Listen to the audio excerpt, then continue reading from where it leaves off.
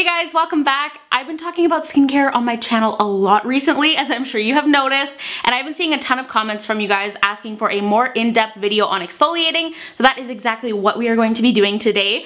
The main question I've been seeing is, what is the difference between the different types of exfoliating? Chemical, physical, enzymatic, so that is mainly what we are going to be covering in today's video. What those terms actually mean, what ingredients you want to look for, what products are going to be best for you, and some popular products in each of these categories, but I am also going to go over the basics a little bit first if you're unfamiliar with exfoliating in general. This is going to be a very informational video, so settle in. Before we get into it, any products mentioned in today's video will be linked in the description box down below, and if you are enjoying my skincare content, be sure to give this video a thumbs up and let me know if there are any other topics you want to see me cover in a video, but let's get into it. So exfoliating is a key step for optimal skin health. Exfoliation is just simply removing the dead skin cells from the surface of your skin. Exfoliating has a lot of benefits because if you are just leaving these dead cells on the surface of your skin, it can lead to more clogged pores, blackheads, breakouts. Your skin can also appear dull and rough and fatigued, and exfoliating can also help slow down the aging process. I've talked about exfoliating a few times recently in other videos,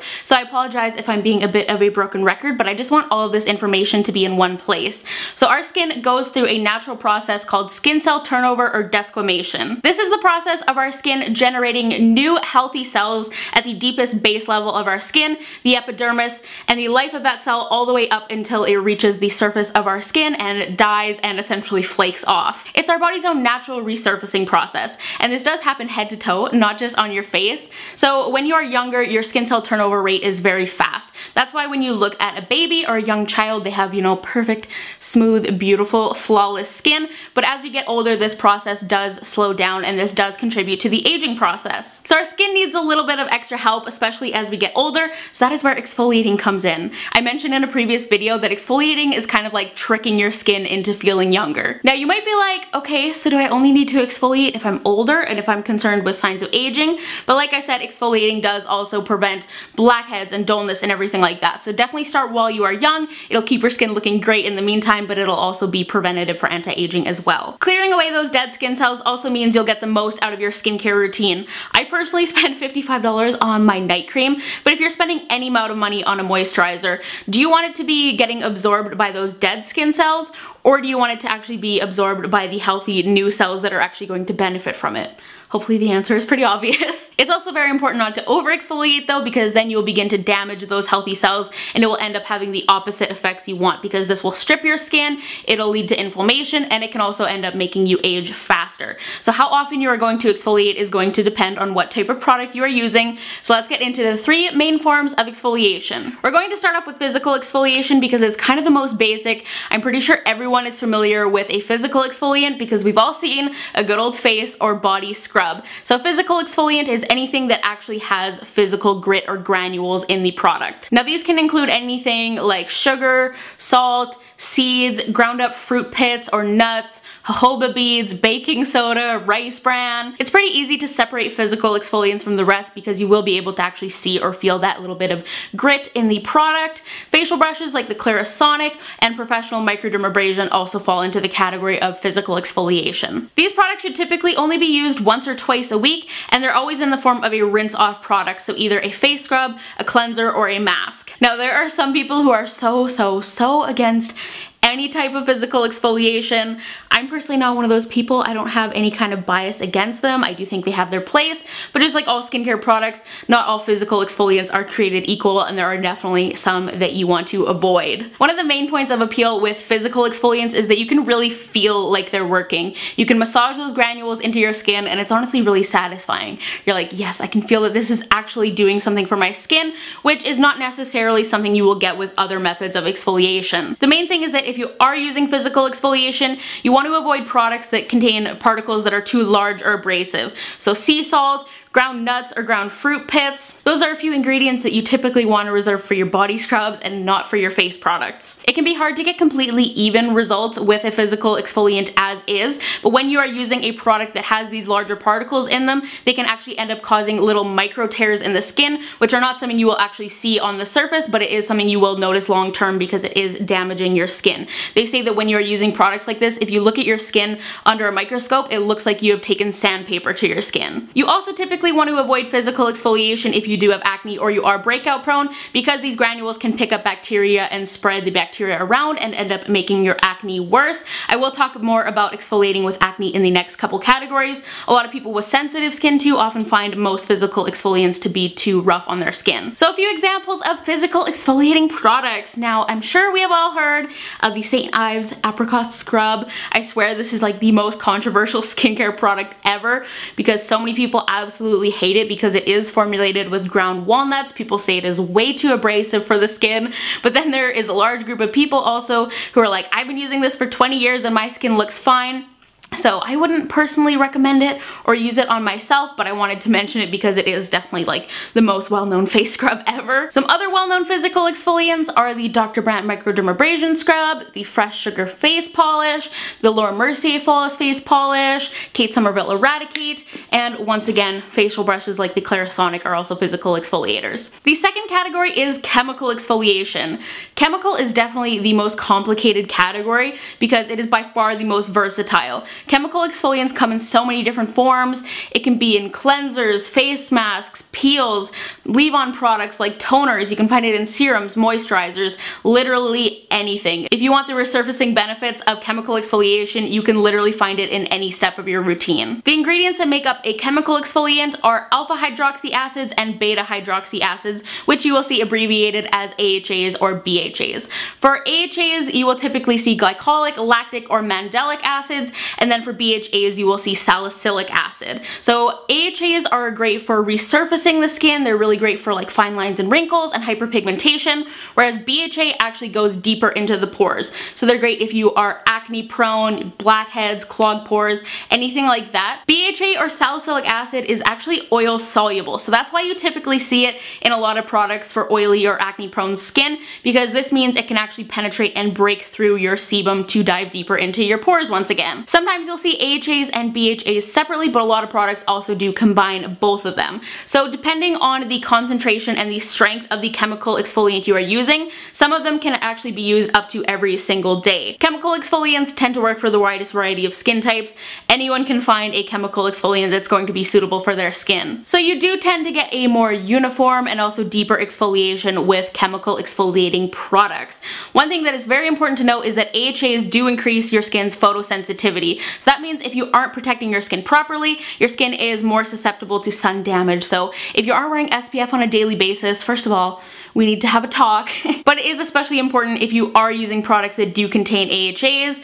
BHAs don't have this problem. I believe they actually kind of block UV rays, but that doesn't mean they are a replacement for your sunscreen, but you don't have to worry about them like you do with AHA. So jumping back to exfoliating if you have acne, chemical exfoliation is actually highly recommended if you do have acne prone skin because it is non-invasive. It's not going to cause those micro tears and spread around bacteria. Exfoliating is actually very important when you have acne because acne completely throws your skin cell turnover out of whack. It actually means your skin cells aren't naturally shedding like they should be. Typically, if you are breaking out, it's because your skin is retaining those dead skin cells and trapping bacteria underneath in your pores. That's also why if you have acne, you tend to notice way more flakiness and just buildup of dead skin on your face. Now personally, back when I had acne, I found regular chemical exfoliation extremely beneficial, and even now that I am acne free and I'm just working on fading my hyperpigmentation continuously, I really do enjoy chemical exfoliants. As for examples, there are a lot of popular options like I said. I've actually noticed a huge spike in popularity for chemical exfoliation in the past few years or so,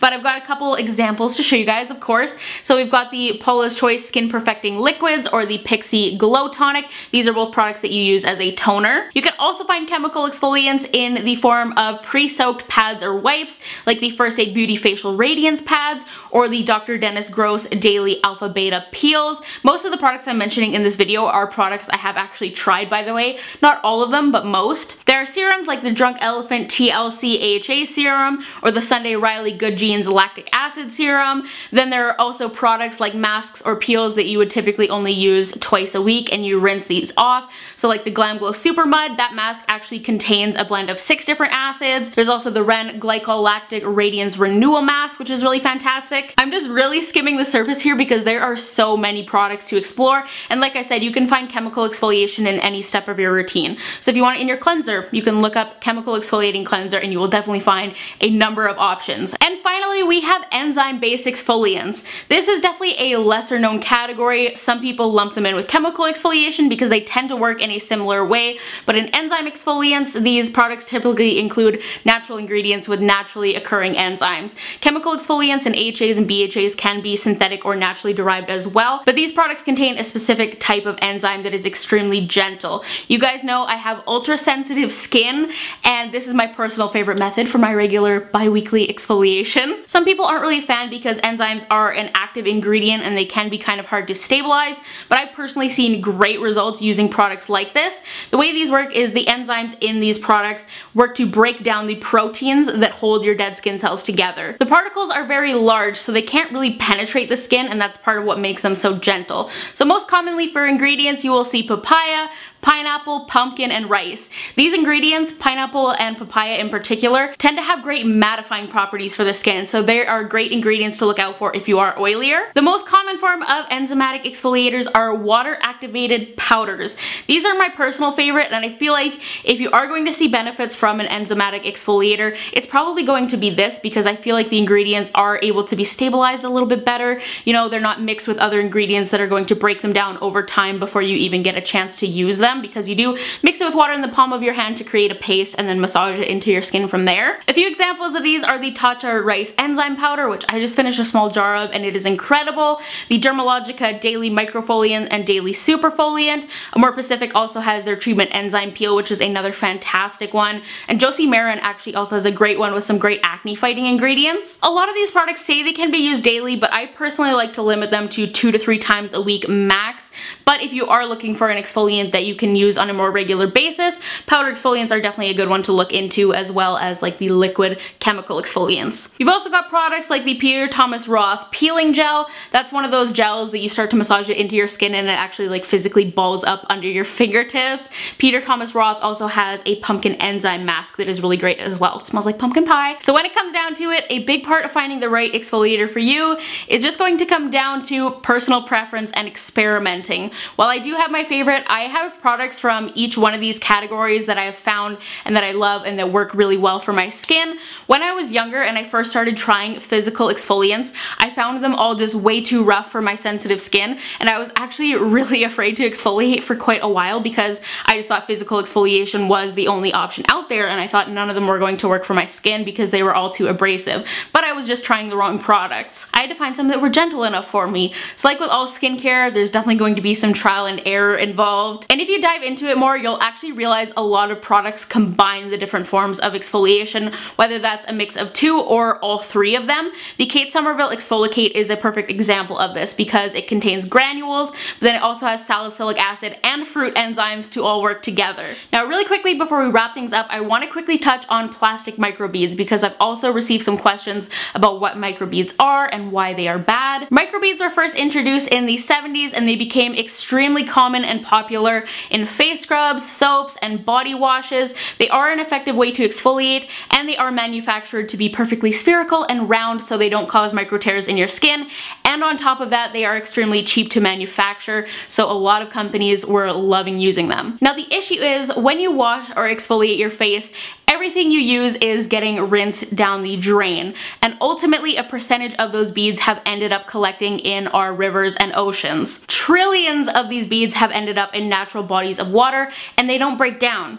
And they also absorb pollutants, and small fish end up eating these microbeads, and then bigger fish end up eating those fish, and it's just very detrimental for our ecosystems all around. Thankfully, the world has started to realize just how damaging these microbeads are, and they have started banning them in a number of different countries, and have started producing alternatives like jojoba beads, which I mentioned earlier. So not all beads in skincare are bad, it's just the plastic microbeads specifically. There are natural alternatives that will break down if they do end up passing through those filtration systems and ending up in the ocean. Like I said, I just wanted to quickly touch on that. I definitely urge you to do your own research on the legislation in your country and what ingredients you should be looking out for in your products if you want to avoid plastic microbeads, which you definitely should want to avoid them. That is going to be it for today's video. I really really hope you guys found this video helpful and that it answered a lot of your questions that you had. Of course, as always though, if you do have additional questions, please feel free to leave them in the comments down below. I have been trying to respond to as many comments as I possibly can,